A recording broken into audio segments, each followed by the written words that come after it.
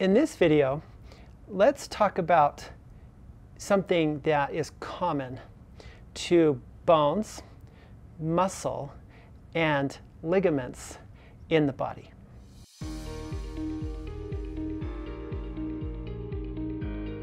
Bones, muscle, and ligaments work together in our bodies to help us move and live life.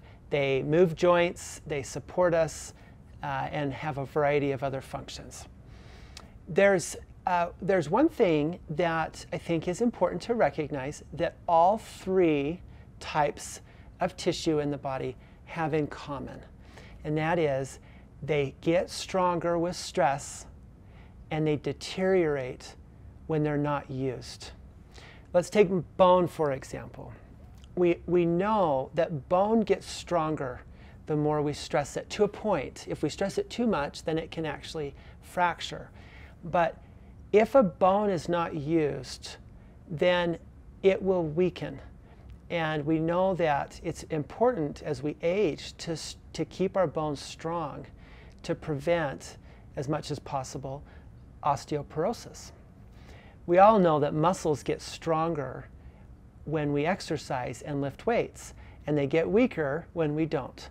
And that's one that maybe is the most intuitive and common sense in our minds.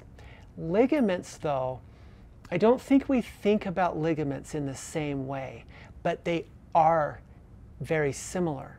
Ligaments in the body weaken when we don't use them, and they get stronger when stressed appropriately. Now, ligaments serve a function of attaching a bone to another bone and supporting a joint.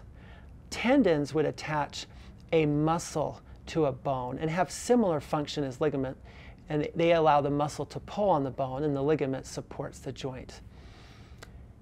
Either way, ligaments weaken when we don't use them, and they get stronger when appropriately stressed. One other comment about ligaments that you may not know, and that is ligaments are very important sensory organs.